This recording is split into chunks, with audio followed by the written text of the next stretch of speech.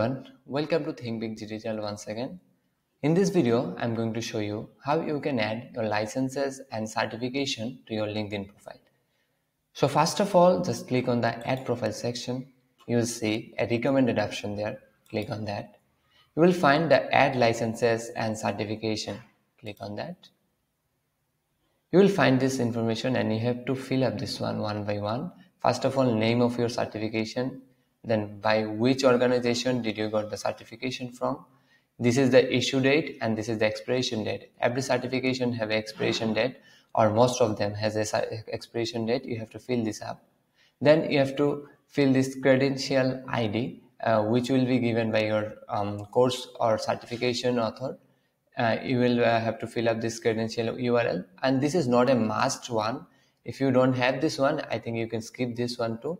And you have to add your skill, for which skill or for which skill you got this license or certification. You have to add some skill. You can add up to 5 or 10, as many as one, but you have to add at least one skill to this section.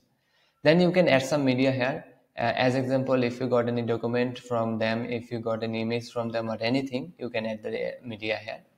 And you are done. Just you have to click on the save option and your certification will be show up on your profile. So that's how easy it is, and that's how easily you can add your certificate to your LinkedIn profile. I hope you find this video useful. Make sure to comment if you want to know more about LinkedIn. And this is it for today. Thank you once again.